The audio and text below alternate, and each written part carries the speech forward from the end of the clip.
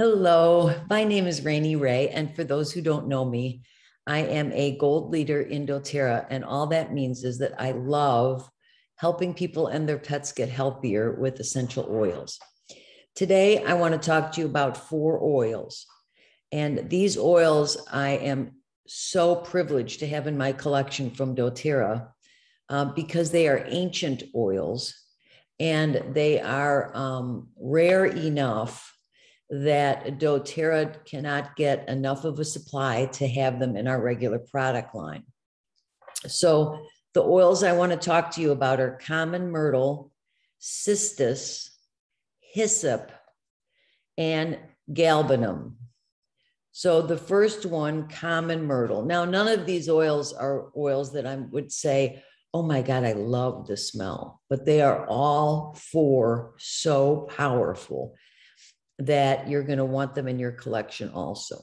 So common myrtle is actually an aphrodisiac. It's good for diabetes, blood sugar, because the compounds in common myrtle reduce glucose and help reduce blood sugar in the body. They're adaptogenic. So that means that they help our body, this common myrtle helps our body to adapt to situations that are stressful. They're powerful for this one is powerful for the endocrine system. For example, thyroid problems, powerful for hormone balancing. So that's common myrtle. So oils, other oils for your thyroid that you could use with coconut oil and massage on the thyroid every day and add to a thyroid recipe, maybe in a roller, okay? Common myrtle is also a powerful antibiotic, skin, brain health, good for Alzheimer's, dementia. It helps inhibit the formation of a protein in the brain that leads to neurotoxicity and causes Alzheimer's and dementia. So you would take common myrtle and massage it on the brain stem, on the back of the top back of your neck, diluted, of course, with coconut oil. Also use our DDR Prime, damaged DNA repair, that stands for Every Day for Brain Health and Dementia. For skin health, you can add common myrtle to a hydrating cream. I love our doTERRA hydrating cream, as you know. You can add it to lotion, coconut oil, jojoba oil. It's good for acne, helps the skin heal faster, and tightens pores and reduces irritation. So that's common myrtle, okay? The next one I want to talk to you about is Cistus. All right, Cistus, another one that you may not love the smell of. All right, Rose of Sharon. It's very floral, but with rich base notes to it. Okay, it's useful for, and that's Cistus, aging skin. All right, so I've used it in my skincare routine. I'm 66 years old, so I can use all the anti-aging I can get. It helps with toning and tightening the skin. It's widely used in anti-skin care, it's good for anti-inflammatory. It's good for arthritis, joints, anti-spasmatic. Cistus also is. So it's great for any kind of muscle spasms, especially menstrual related issues like cramps. Cistus also fights upper respiratory infection and coughs. It's good for circulation. It's amazing. It's good for UTIs, urinary tract infections. It reduces arthritic pain and swelling. It can help with hemorrhaging. Emotionally, Cistus relaxes the mind and calms nerves, helping us to feel soothed and changes our negative thoughts. It brings emotions back into a place of serenity and helps to balance our hormones. So Cistus is a mood enhancer. It also helps our intestines to work. So, and they'll be working more efficiently when you use Cistus. It's good for abdominal pain. It's also really good for hemorrhoids and fissures. So you would use it in what we would call a sitz bath. It's great for bronchial infections. You apply with a carrier oil to the chest, and it can also be diffused. Cistus helps with autoimmune issues, so you can diffuse it and apply it topically to the bottoms of feet at bedtime. Cistus is also good for wound healing, scrapes, burns, and cuts. So you would apply it diluted directly to the joints. It's good for swollen lymph glands. I love Cistus, and it is definitely one I feel great to have in my arsenal of oils. So that's spelled Cistus.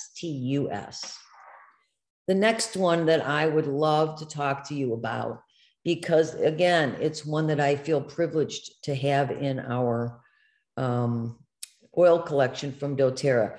This one is in such short supply that they don't have enough to even make 5 ml bottles. So they made 2.5 ml bottles. It's got a child-proof cap. Okay, so we've met all of the safety requirements that are important for this oil. Okay, it's great for, and this oil is Hyssop, Hyssop. Now, Hyssop, this one I actually like the smell of a bit better than the others. It's really good for respiratory. It's good for digestive. It's antiseptic for cuts.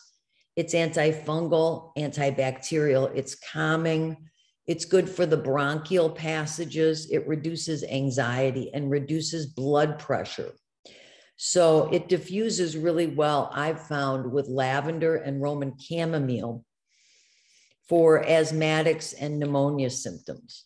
You can use hyssop with lavender and Roman chamomile before peppermint and eucalyptus for better results for respiratory.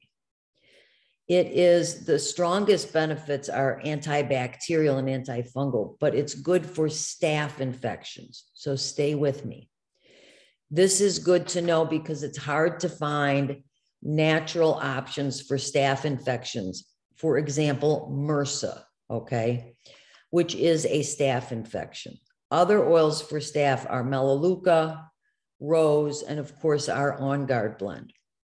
I love to use the oils that combat staph pre and post any kind of hospital procedure or operation. For example, when I had my eye surgery, I added hyssop to my roller that I rolled around the skin around my eyes, basically on the occipital bone. And I also used it along my spine and on the bottoms of my feet to combat any staph infection that I might get while I was at the facility. Anytime you go to a medical facility for any procedure, it's important to use oils that can help with combating staph and kill staph. And doTERRA has great products for that.